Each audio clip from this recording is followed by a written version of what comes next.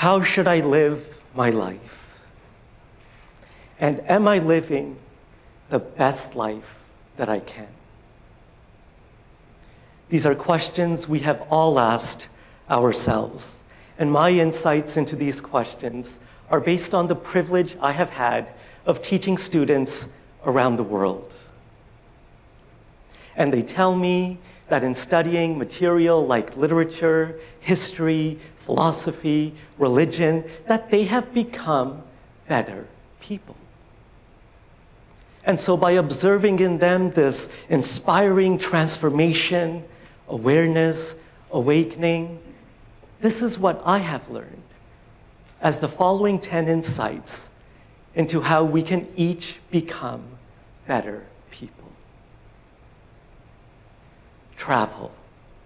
Visit another part of your city, your state, your province, your territory, another part of your country, another continent. Appreciate all the million ways of looking at life and the world, and place yourself outside of your comfort zone. Learn another language. The philosopher Wittgenstein said, "The limits of my language are the limits of my world." Each language looks at the world uniquely. So when we speak different languages, we become different people. An example I like to give, if you would like to learn another language, find a boyfriend or a girlfriend who is a native speaker of that language, but who, crucially, does not speak a word of your language. Read the news. Read the news on a daily basis throughout the day from sources around the world, from sources on all sides of the political spectrum about the same issue, event, idea, and/or topic.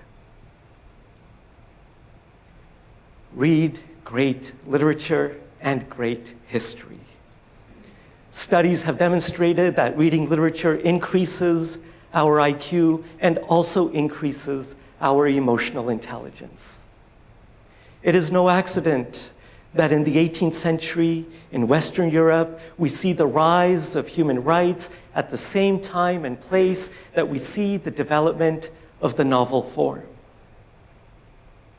What both human rights and the novel enable us to do is to imagine lives that are radically different from our own, maybe to empathize with those lives, to feel what that person is feeling, to recognize and accept that there is no person and no group in this world who is lesser or greater, who has a lesser quantity of humanity or a greater quantity of humanity than anybody else.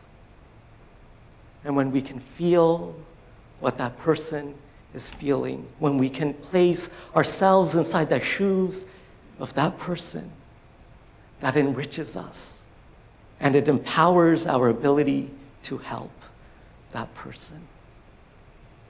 Reading history, reading great history teaches us where we come from and where other people come from. We are each the products of history. That history is alive, and we carry the history of our history to each and every interaction, and so do other people.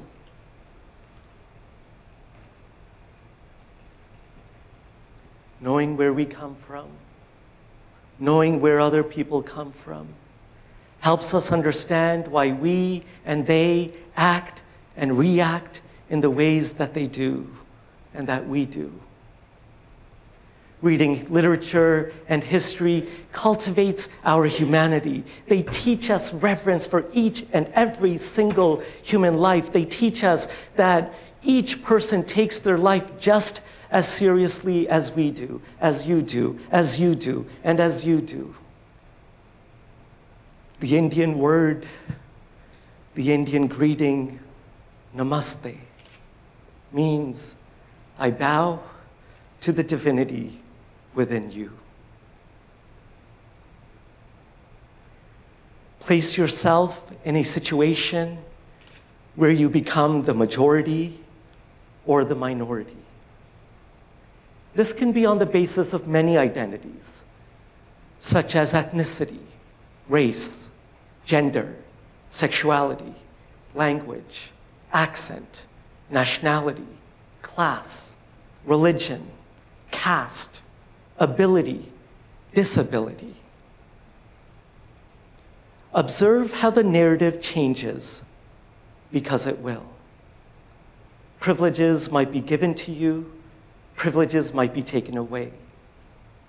What you took to be normal, natural, in some cases common sense, reveals itself to be cultural, social, habitual, in some cases ideological, and connected to a deeply embedded system of power that for its operation requires that we do not question it and that we do not speak about it, but through its silent operation lessens each of our humanity.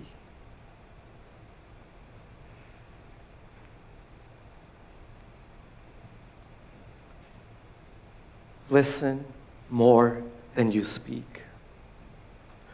Listening very well, listening actively, allows us to truly understand other people, almost literally to begin seeing other people. It increases our skills in being able to closely analyze and observe and perceive all of the nuances of social interactions. Listening very well helps us have a reverence for the power of each spoken word, so that we choose and use each word very carefully, almost as if each word were a physical object.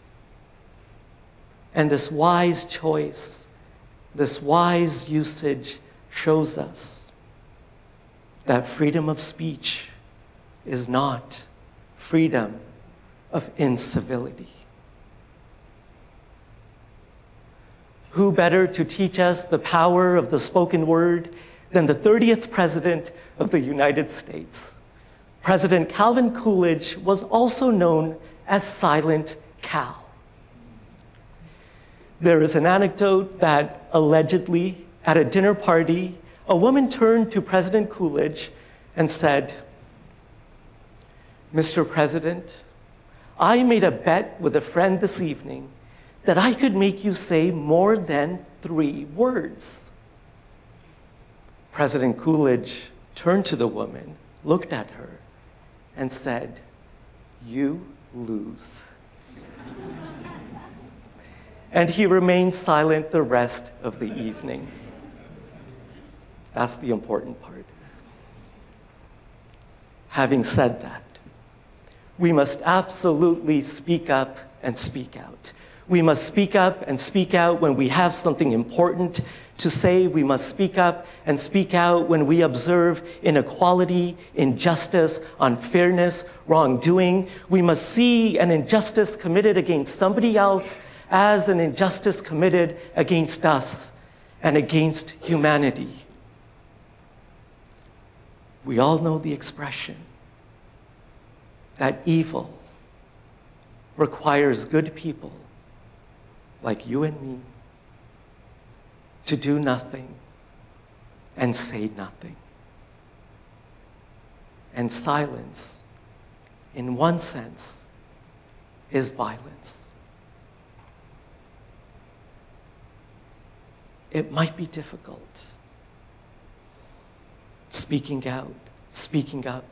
But if we prioritize emotional comfort, not at the cost of, but over the truth, then we hinder the process of education for everyone. It might be difficult, but other people are probably thinking the same thing that you are thinking. So many of the revolutions of history that have given us the rights and freedoms and privileges and opportunities that each one of us today enjoys began and were made possible because somebody stood up, stood out, spoke up, and spoke out. It takes courage, but it also develops courage. And it develops leadership so that people want to be led by us. So we must never forget, and you must never forget, the power of your inner revolutionary. And never forget the power of one. See yourself as a citizen of the world. If you are ever feeling sad, anxious, depressed, lonely, overworked, stressed, sleepless, afraid, and we all do. These are all very common. Make a list to yourself of the things for which you are grateful. And there's something for which we can each be grateful, the gift of life itself. And after you make this list, ask yourself, how would this list be different if I were based in North America, South America, Europe, Africa, Asia, Australia? Because it would. Studies have demonstrated that this simple act of making this list increases our health, our happiness, and our overall well-being. Adopt a practice that gives you quiet time with yourself. Adopt a practice that allows you to look within, that allows you to introspect. Some people like to do yoga. Some people like to meditate. Some people like to read. Some people like to write. Some people like to walk. Some people like to run. And a lot of people like to sleep. But that doesn't count.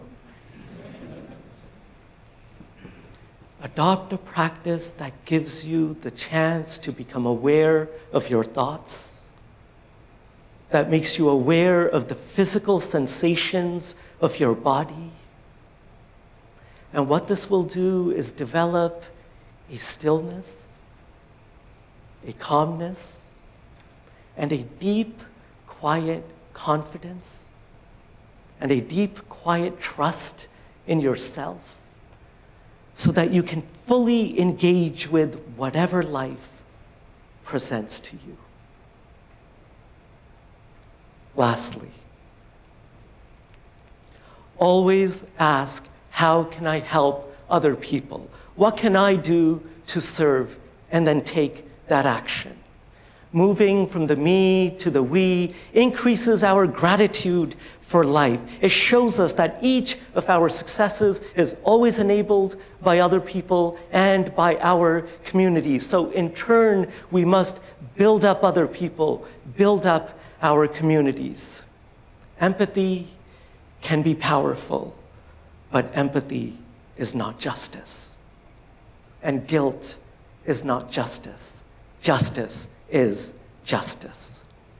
The work is difficult, but we must always absolutely believe in our capability, capacity, ability, goodness, and power to achieve it.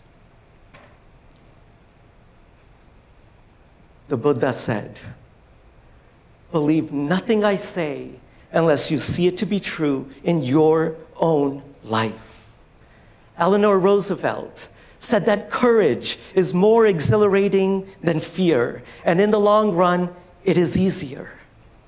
Gandhi taught us that for an entire nation to become free, we as individuals must learn to free ourselves so that self-rule, self-mastery, self-awareness, and self-respect become the engines that drive and produce the strength and freedom of the nation.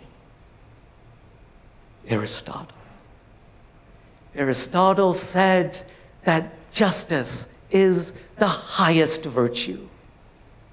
So if you are compelled by the vision of becoming the most virtuous person that you can be, if you are inspired to become the best person that you can be, and if you are motivated to live the best life that you can live, not for the sake of self-interest or the temptations of power and privilege, but for the far more worthwhile, lasting, fulfilling goal of a great society, a just society, a good society filled with love, happiness, peace, acceptance, opportunity, and respect for everyone, then I invite you.